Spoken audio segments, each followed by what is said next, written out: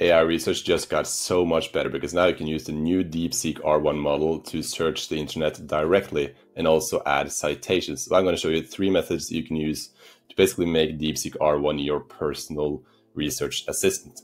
So the first one being, we can use the expensive approach here.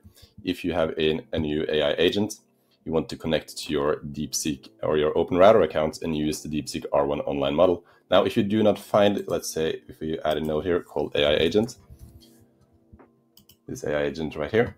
Now, if you do not find a new OpenRouter chat model that is directly integrated into N8N, as you can see here, the OpenRouter chat model, you only need to go to the left-hand side of your panel right here, and you need to click on the updates because you have not updated to the last version of N8N, and you need to update it to the last version. You can just follow the steps there. Now, once you have updated, you can just add the OpenRouter chat model. But the thing is, you need to connect to your OpenRouter account, so you can just click on create new credential. And here you want to go to your OpenRouter account and you want to come to credits and then just add some credits in here. And once you've done that, you can come over to keys and then you can create a new key and you can copy that key and you can come back over to your N8N workflow and you can paste that API key in here, click on save, and now you are connected to your OpenRouter account. And now the thing you can do is you can actually find the Deepseek R1 model. But the little trick here is that you can actually make the Deepseek R1 model search online on the internet if you click on expression and just add colon online afterwards after the Deepseek R1. So when you've done that, you will basically be able to, as you can see, I've done this for this little chat model right here. So what I can do now is I can chat with this model. And as you can see, it has now created a summary for me, and it also added these citations in here for the top sources that it used to create these key data points. And as you can see, it also citates or does have citations for these different URLs inside of the little article it created for me, which is super duper nice. And as just to check that it actually uses these URLs, we can just click on them and go into these sites to see that this is actually a news article that it used to create the summary for me. As you can see, this is CBS News on Los Angeles. So this approach is super nice and super simple. The only problems with it is that it is actually taking a lot of time. It took like 30 seconds just to make that summary. And also that it is quite expensive. As you can see, when I go into my OpenRouter account here and went into my activity, you can actually see that we spent $0.04 just to create that summary. So a cheaper and a lot cheaper approach you can use is that you can actually just create an AI agent and add the Deepseek model through a grok.com connection. So I'll just show you how to do that. If we just have a fresh AI agent here, we can just add a chat model. I just need to turn on my camera again. There we go. Okay, you just need to add a Grok chat model. And in here, we want to use the Deepseek R1 model.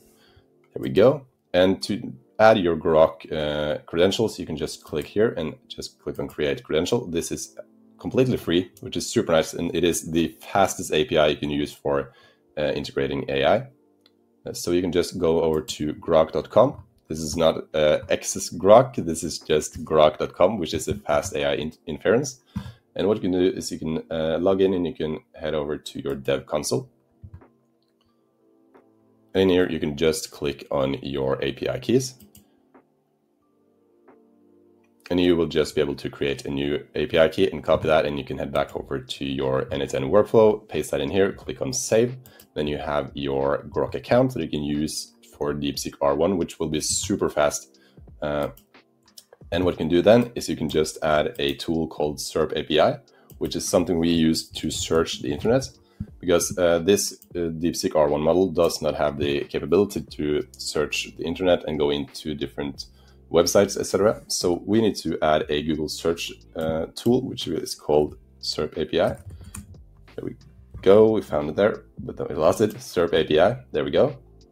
Now this is again super cheap, but the thing about this is that it cannot go into each of the different websites on the internet, and it cannot create citations. That is why it is cheap. It is not the best option. So what you can do is just to add your new credential here, you can just head over to SERP API and just find a credential, or add your API key from there. Same thing we did with the grok.com. So now I'm going to show you how this cheap approach works. As you can see, when I test this AI agent, what it will do is it will go ahead and basically get me what happened in Los Angeles recently, which is the text I gave it. And I also gave it a system message to use the SERP API to basically get the recent events about the happenings in Los Angeles.